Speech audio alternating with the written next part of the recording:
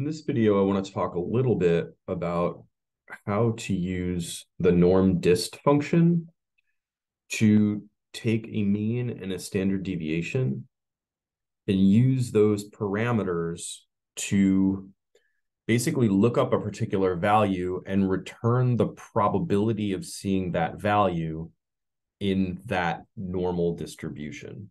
So you have to remember a little bit about stats for this, any of this to really make sense. But if you think about what we're trying to do, what we want to do is we want to look up the temperature 85 and attach that temperature with a probability of seeing that temperature, given that the mean for no and the standard deviation for no, which is where that temperature is associated with, or have these values.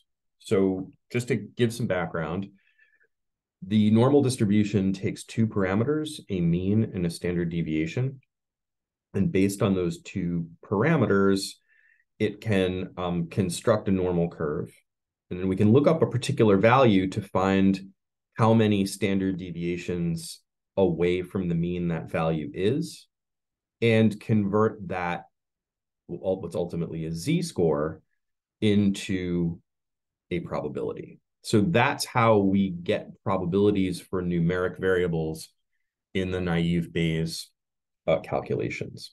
So let's just take a look at how this actually works in Excel.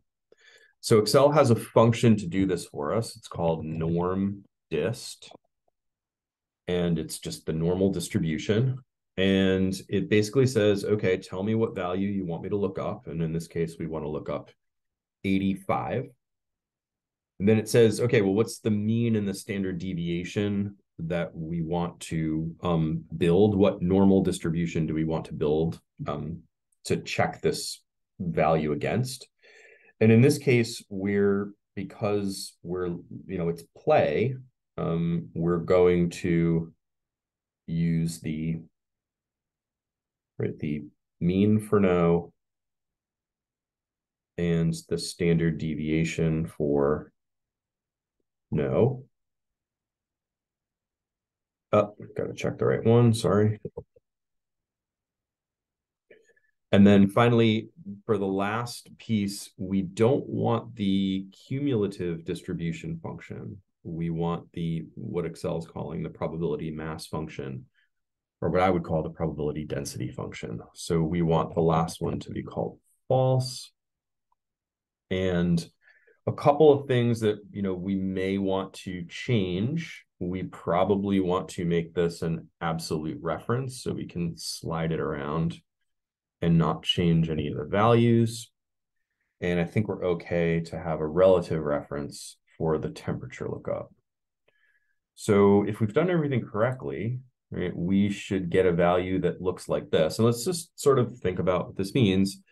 The probability of seeing an 85 in a normal distribution, given that the mean is 74.6 and the standard deviation is 7.8, is 0.02. So we're going to do that for each of these to get a sense of what the probability would be of seeing that value in that distribution. So we would do that obviously for the no side of the equation and the yes side of the equation. And that's how we determine how likely it is we would see that value given the mean and the standard deviation.